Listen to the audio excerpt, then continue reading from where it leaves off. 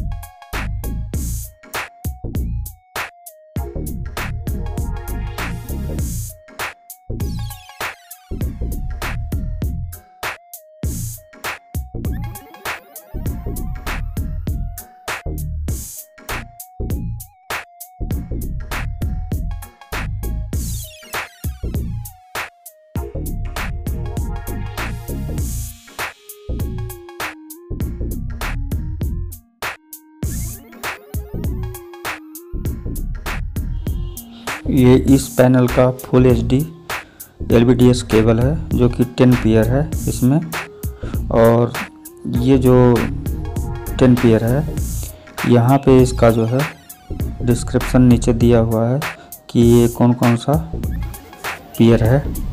और ये मदरबोर्ड जहाँ पे इसमें फॉल्ट था 1.8 वोल्ट और 3.3 वोल्ट, तो ये हमने जो है अलग से इसमें लगा दिया है, जो कि ये प्रॉब्लम का सलूशन है।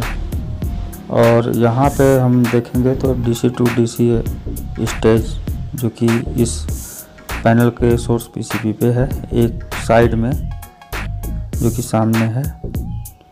तो आज की वीडियो में बस इतना ही। मिलते हैं नेक्स्ट वीडियो में एक नए टॉपिक के साथ। थैंक यू दोस्तों। और ये वीडियो आपको अच्छी लगी हो तो प्लीज़ लाइक एंड शेयर ज़रूर करें, और जो नए हो तो मेरे चैनल को प्लीज़ सब्सक्राइब कर लें।